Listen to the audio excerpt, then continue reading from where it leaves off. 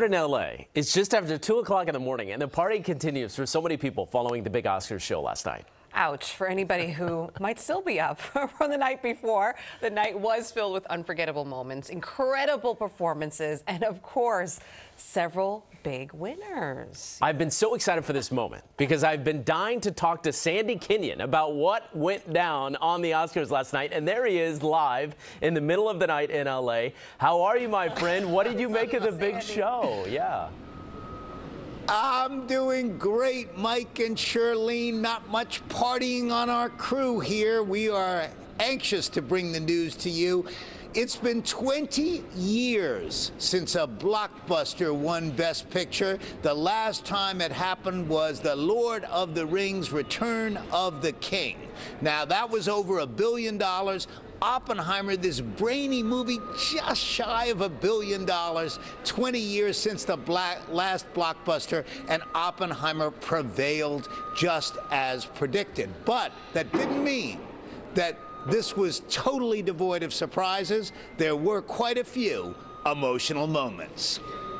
And my eyes see Oppenheimer. The blockbuster about the bomb was the big winner during a show when all went just about as expected, except when it came to the Oscar for Best Actress. Emma Stone.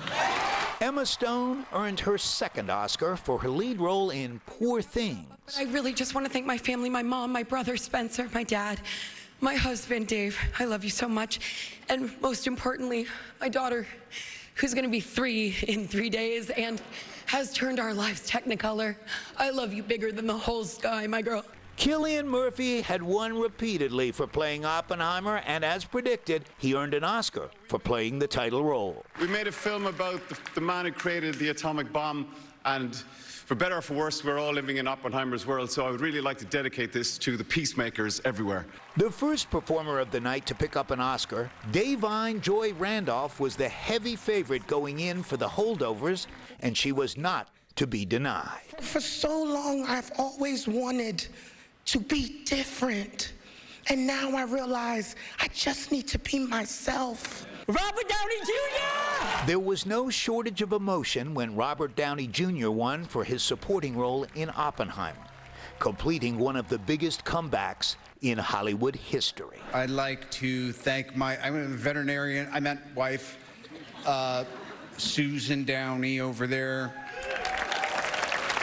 She found me a snarling rescue pet, and you love me back to life. That's why I'm here.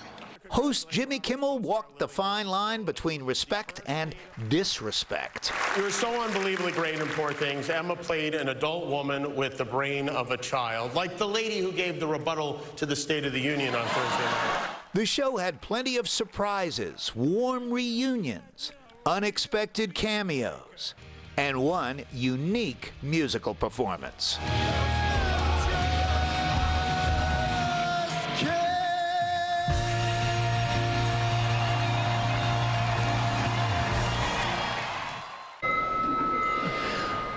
Now, that was the showstopper. No question about that on a beautifully produced show.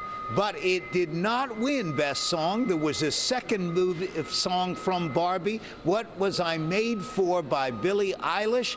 Billie Eilish and her co-writer picking up the Oscar, and that makes history. Billie Eilish is now the youngest person ever to win 2 Oscars.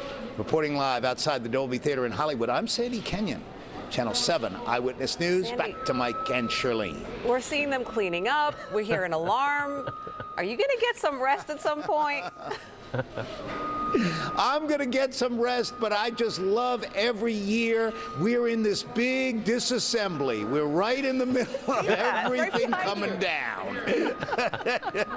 So great. But we'll be here for your whole show. I love it. Fabulous. I love it. Thank and we love you. Thank you, Appreciate Sandy. it. Thank you.